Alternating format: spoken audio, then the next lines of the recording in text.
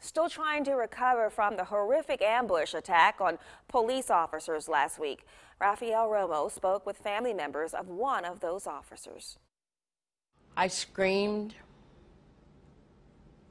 I said, no, not my baby, not my Patrick. They told me yes, that it was him, but it can't be.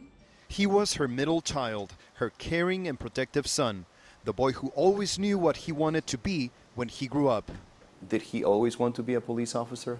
Yes, he did. Ever since he was a little boy, that was his biggest dream ever, just to become a policeman.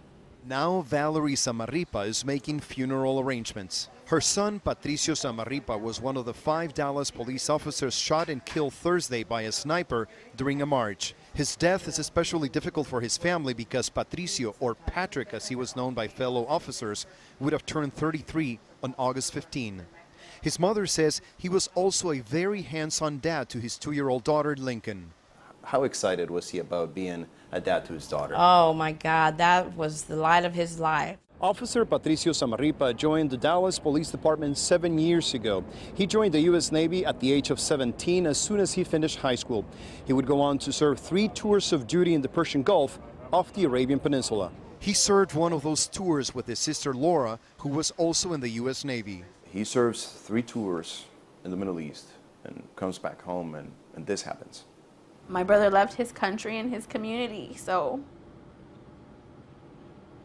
I guess this is just his way of showing. I just can't wrap my mind around it. It's just so unreal. What do you feel against the men who shot your son? His family also is, going through something, going through a loss, and I will deal with that later.